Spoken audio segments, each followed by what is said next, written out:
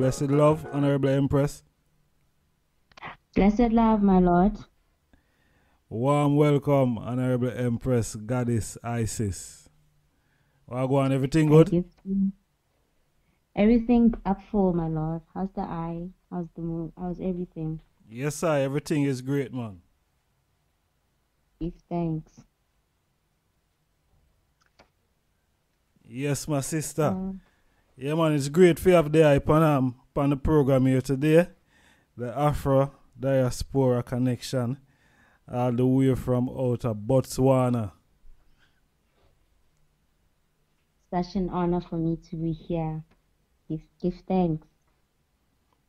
Yes, sir. Great honor, my sister. Yeah, man, Yes, great I. honor, great honor.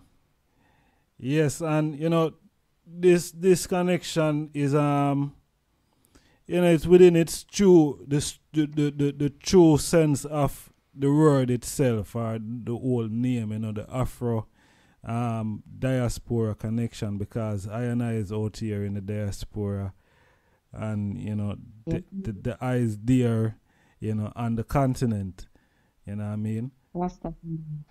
Yes, I. Yes, I. So, we give thanks to this connection, this guidance from the Most High also. Yes, Celestia the first, Empress Men and I. Rastafari. Yes, my Yes, sister. yeah. Yeah, man. So what go on? What we are dealing with today on the program? Yes.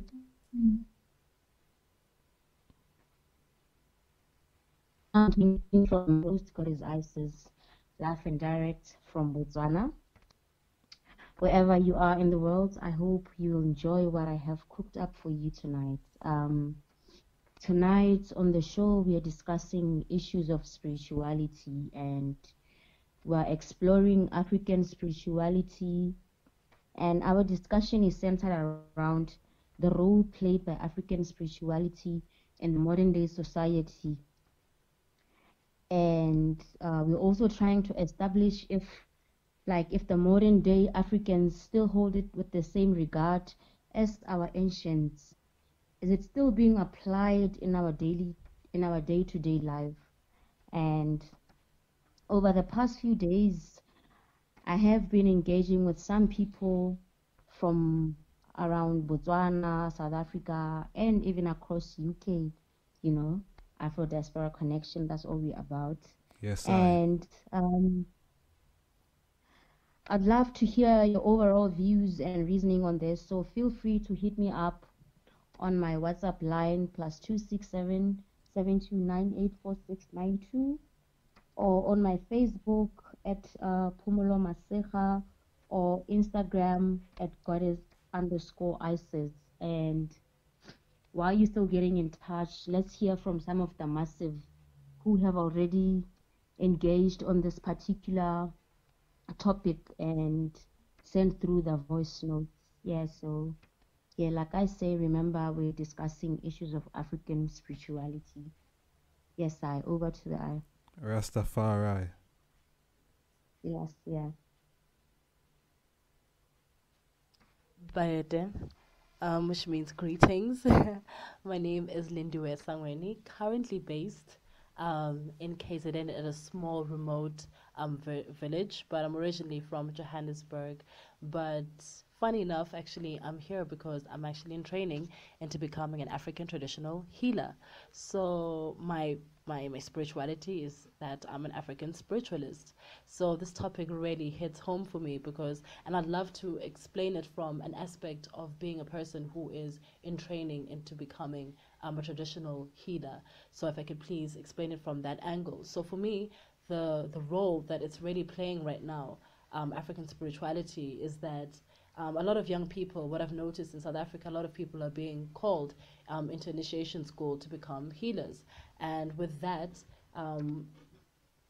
there's many different reasons why somebody would have to go to an initiation school or to a healer to get helped with their spiritual problems. So right now, there's a huge or large case of young people who are being called to kind of find out who they are. Not every single one is going to be an actual healer, but many people now going through the process kind of find out about themselves and their identity and who they are, you know, where they're from, so that gives them the power, you know, to take their ownership and take their place, you know, in this world, which is something that has been stripped away from us because we've had so many other identities kind of put onto us, you know, and enforced onto us that we've kind of lost, you know, lost ourselves. So the role that it's playing right now is bringing back the senses or the sense to our people, which is a beautiful thing because, like, right now, what you witness is a lot of young people wearing some ancestral cloths of their clans with pride. You know what I mean? Even though they're rocking that Nike, but they've got this very cool outfit that's being made to actually show off who they are, you know, where they're from, you know, and which pulse or vibration they walk with. So it's a beautiful thing. It's giving them power. It's giving them courage. It's giving them what else? It's giving them, like I said, the senses, which is something that we've lost, you know, as Africans. We've lost our senses as Africans. So African spirituality brings back those senses back to us. In terms of, are we practicing things the same way, like how our ancients did? From a perspective of someone who's in initiation school, I can safely say that yes, some of the practices have not really changed much. You know what I mean? Because there's the basic principle of a specific ritual or whatever the case is that has to be kept kind of the same way because it's like the stencil of what our ancestors did. But certain aspects of them have evolved, and a lot of the time somebody, you know, depending on the ancestor, because again, for African spirituality, it's very important for you to connect with your ancestors. Therefore, some ancestors will, if you communicate well enough with them, you can actually say, hey, you know what, guys, this thing is not working like this anymore. Can you please give me another way of how to do this? Or can I please suggest that we do 1, 2, and 3? And then ancestors will come back with an answer and say, you know what, bro, okay, let's do this. Because obviously, clearly, because we're the ones, they can't see anything. They can't really see much. You know what I mean? They work with a vibration. So we become the voice that kind of brings the change, you know, into these African spiritual practices and beliefs. So, yeah, so it's a lot of the things are not stagnant, you know what I mean? Which is something that I always like to tell people, especially a lot of healers, that things are not going to stay the same, especially in African spirituality. Yes, there's the stencil, in which what we call it in Zulu, usigo, you know what I mean? Which is like the stencil, you know, but you can have a stencil, but then you can decorate it, right? You can trace back, you can trace and do whatever and create the shape, but you can add more value to that shape, and that's basically our job actually as young people. So yeah, big ups. I'd like to send a huge shout out to my friends in Johannesburg and my family in Johannesburg, to the family that I'm staying with, Baraduma. Big ups, guys, and big ups to the Rasta Nation, guys. Big ups to the red, yellow, green. By the way, those are my main colors in terms of my healing practice. So yeah, there's a connection there. Yeah, guys. So big ups. Shout out to you too, Poems. Rastafari, powerful reasoning from the sister.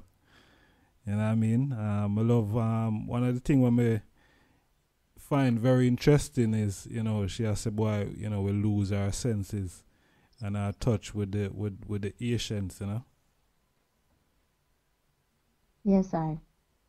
Yes, I. And she also mentioned that African spirituality, basically, as a tradition, it shouldn't be in the past, and it should be used as a stem cell, you know, that paves the way forward as we evolve still as Africans. So that's the bit where she touched on decorating the stencils and on that, and very powerful points. And yeah, currently undergoing through her own African spiritual journey. She's an initiate. So yeah, thank you so much for your points, Lindy.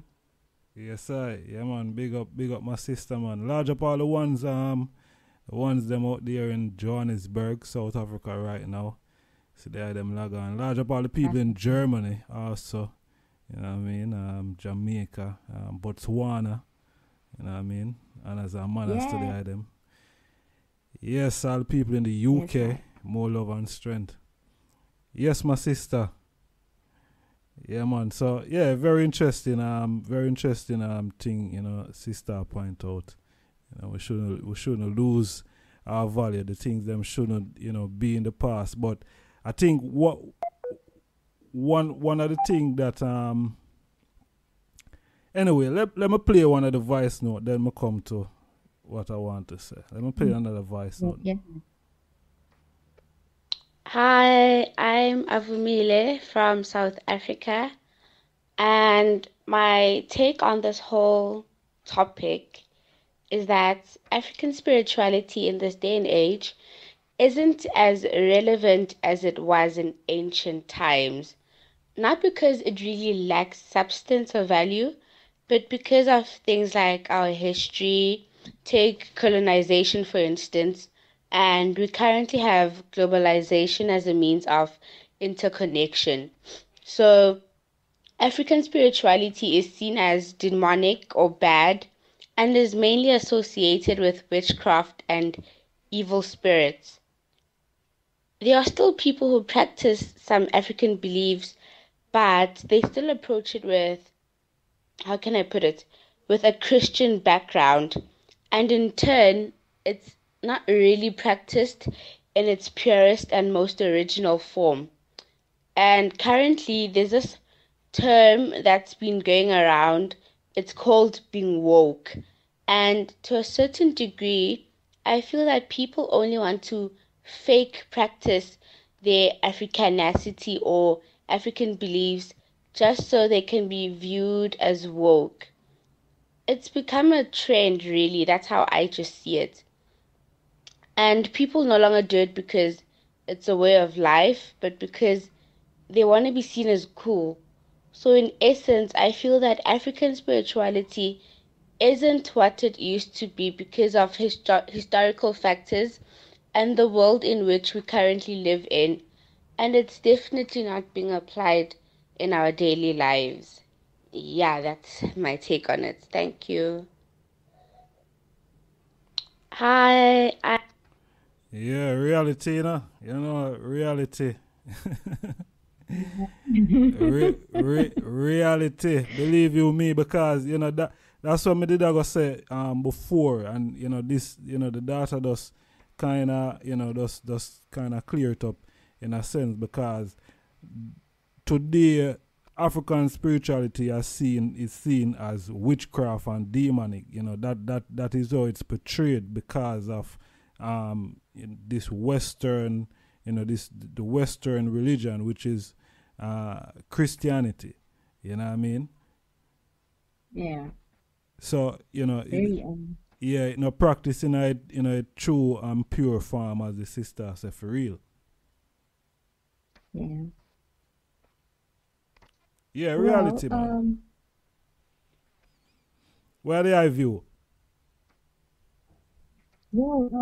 I think it is a very important and interesting point that she approached this with, because definitely what we see now being called African spirituality, I don't think it's what the ancients really practiced. I don't think it's the original African spirituality, because like there has been some infiltrations from colonization, Yes. and currently we're dealing with globalization, like she said, Mm-hmm. and those things found a way to, you know, they have found their way into African spirituality, and they have found a way to be interconnected, and so we can't say what people are practicing now. It's really, really the original organic African spirituality, and also with trends that are flying around, like being woke, such things. You never know if people are really, really, representing African spirituality, or they just want to be deemed cool, or they want to fit in. So, and those are the reasons that the original African spiritualists were not practicing African spirituality for those kind of reasons. So, yeah, definitely and absolutely a very interesting take on it. Thank you, sister. And big up to you all the way from Johannesburg as well. Rastafari. Yeah, man. Manners and respect. All right, look, we're going to the next one. Good afternoon, everyone. This is Erin Gonzone responding to the question, what is the role played by African spirituality in the modern day society? I'll have to start off explaining that I'm a Christian. I grew up in a Christian family. My parents are Christian and my grandparents are Christian. So obviously, as you can imagine, this means I had no access to any African spirituality lessons. I only got warnings. But I shouldn't do this or but then as when it comes to African lessons, I never got them. So I believe that's where the problem is with my case. As for the role it plays in my life, African spirituality, that is, it is minuscule because I do not know what are the laws or the advices that are given under this African spirituality. The most I can do is live under the Christian guidelines that has been portrayed through the Bible. As you all know, the 10 Commandments and all this. That's my guideline. That's what leads me in life. But then because I don't know the guidelines portrayed by the African way, or actually the African spirituality way, I cannot apply it. It's inapplicable to me. But then I do know, of course, the traditional senses, the culture of my I do know my culture. So it's not the same thing. The spirituality sense, the religion sense, and the culture sense is not the same. So I keep my culture, I keep my tradition, but my religion I do put on to God as a Christian. That's how I decided to live my life. Thank you very much.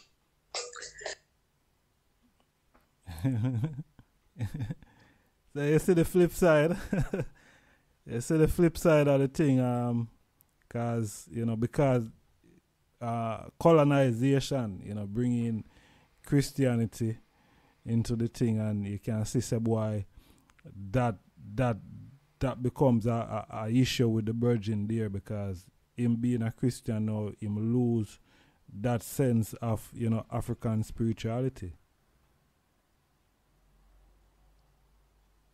What do I view, my sister?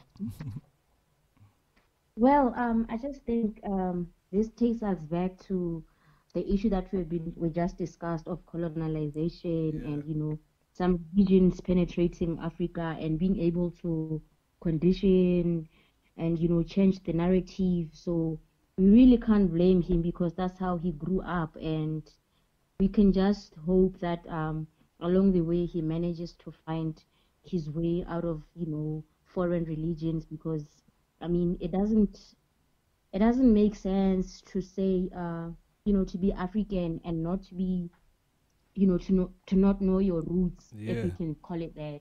Yeah. True. It sounds away. Or to view your spirituality through like foreign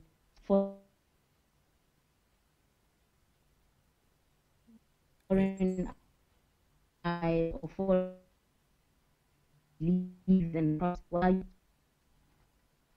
Let's just hope along the way, he finds his roots and gets a true understanding of who he is and the essence of being an African.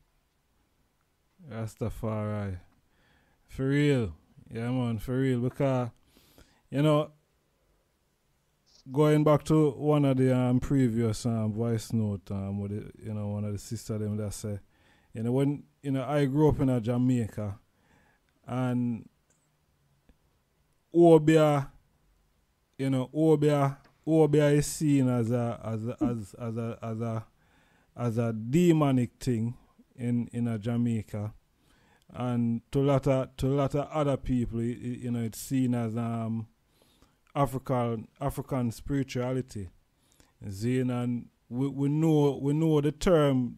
That term even existed in the time of the rebellion, also in 80, where Africans leave from the island of Jamaica and went to 80 to rebel against, or to the revolution in 80 to revolute against the French. And Yeah. some of the virgin them that that meant that who went on that travel, was seen as some serious Obia man, you know what I mean? In Jamaica at Yeah. the time. But, Well, yeah, where you say, my sister? Yeah, man. yeah, I think like they say, a prophet is never great at home or whatever. And I mean, we don't look at one thing the same way. We could be looking at one thing and see different things. So yeah, to some people you can call African spirituality demonic. It all depends on, the type of conditioning and how have you been exposed to certain things in life.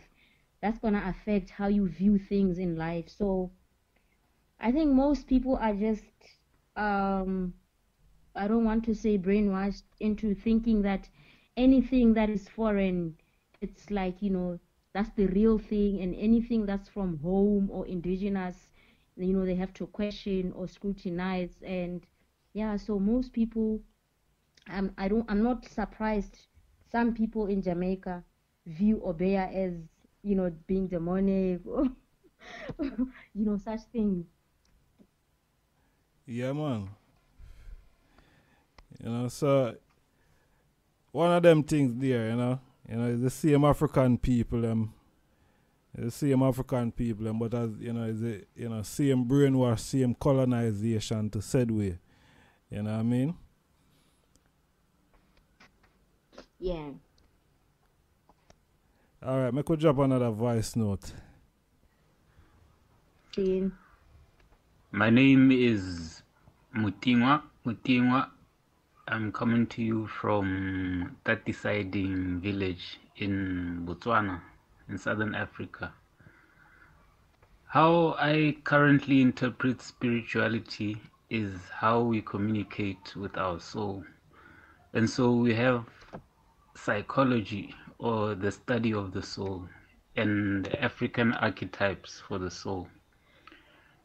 My envisioned role for African spirituality is to provide a new narrative and a new paradigm by which the next generation can navigate this, which is the most challenging time when it comes to the chains, which are now more mental than the physical ones that our ancestors endured. Yeah. Yeah, man. Seriously. Seriously. What's your take on that, my sister? Well, okay, I'd just like to add that we're sorry about the quality of the voice notes, and yeah, we're really sorry about that. But from what he said African spirituality is the study of the soul, right? Yeah. And so he's basically saying he's basically saying African spirituality is the basis of spirituality and who we are as a people. So that's why he's mentioning it being the soul. The soul. That's why that's where the soul part comes in. Yeah. Yeah. Yeah, man. Yeah, man. Fully agree with them, dude. Alright, we could go on to the next one. Hello. Hi, everyone. I would like just to start off by introducing myself. My name is Kulani Sitole. In the UK, I go by the name of Kai.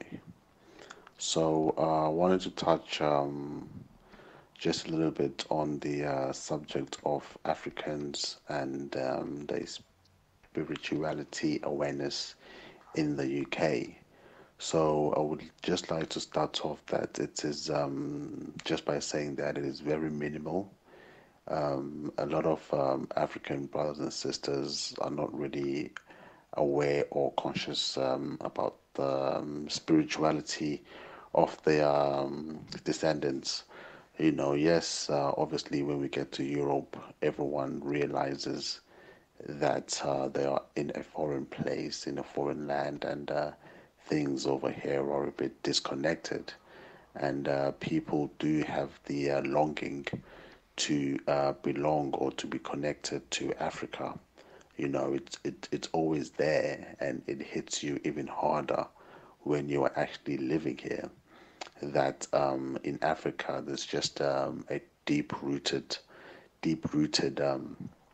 sense of belonging and sense of living.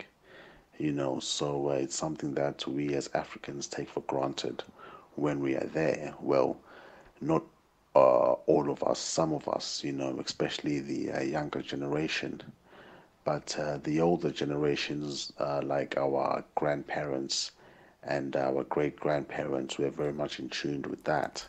Maybe our parents who were born in the 60s were a little bit disconnected to that, given the apartheid era and how things were uprooted from the cultural aspects of things. But yeah, so getting back on the topic or on the subject of how are we as Africans affected here in the UK, we are disconnected, but there is a longing for us to want to belong. So we do have our communities here and there, but there's stronger Jamaican presence here in the UK because they are one of the islands that have lived here for such a long time.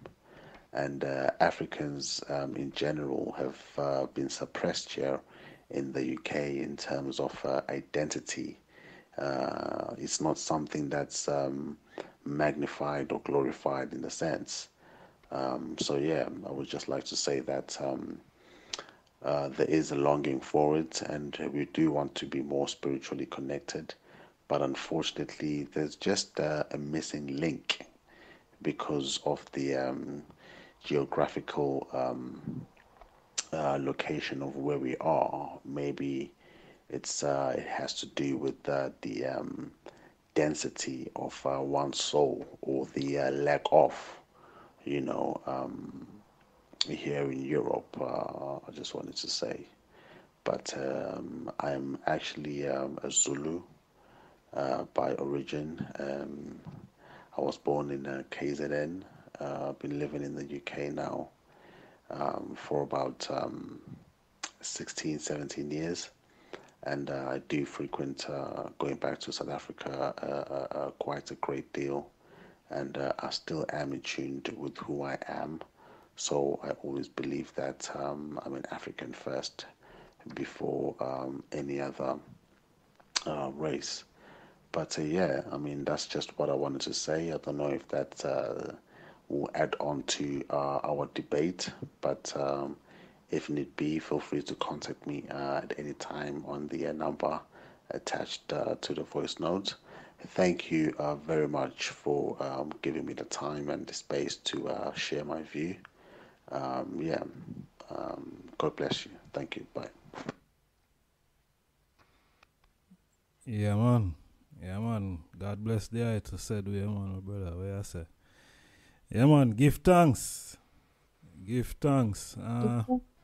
Yeah, serious. Seriously, geographically, we're disconnected. You know what I mean? And it's a serious point what the Virgin has said, because, when you travel overseas and you come here, some of the things, certain things you're gonna, it's like you lose along the way throughout the process of the year and time, you know what I mean? Certain even not just on a African spirituality level, also on a African cultural level, you know what I mean? We lose a lot of things along the way, you know what I mean? Certain standard, you can see that it drop, as you mentioned, his grandparents and even greater grandparents, you know what I mean, the type of standard that they set, them as probably the third generation, I know, we still hold some of these values, but it's being filtered out at the same time.